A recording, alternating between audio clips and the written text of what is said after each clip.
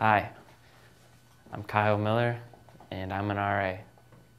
I'm a resident assistant, an assistant to the residents, if you will.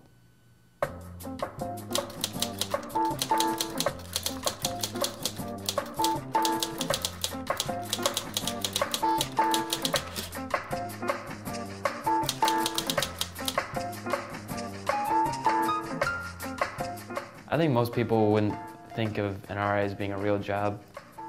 I guess I would. We don't really have a set of rules or anything that we need to follow, but we're on call 24/7, and if someone has a problem, they're coming to us to fix it. So it does take a lot of time to be an RA.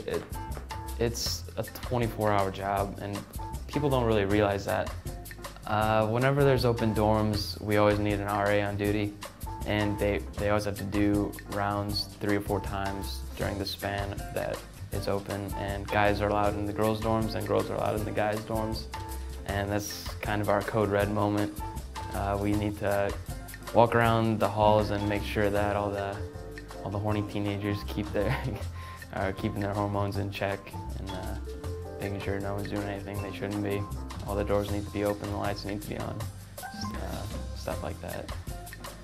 As RAs, that we need to schedule for them like a set number of activities that we need to do each month. But more than that, I try to just be there for when the randomness happens on our floor, because I think that's more important, and that's really when the relationships are built.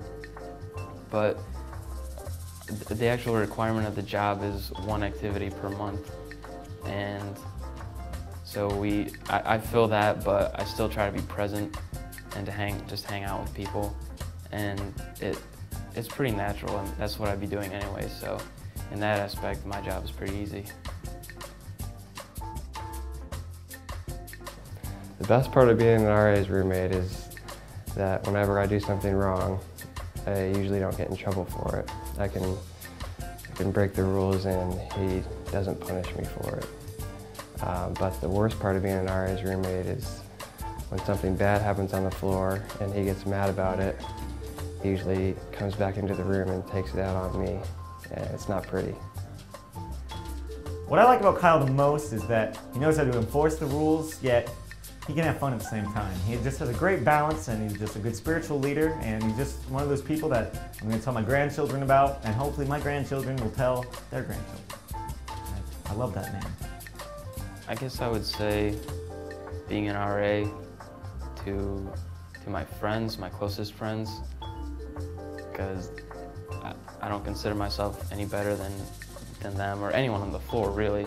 So I guess I don't feel like I'm overqualified to tell them what to do in any way. And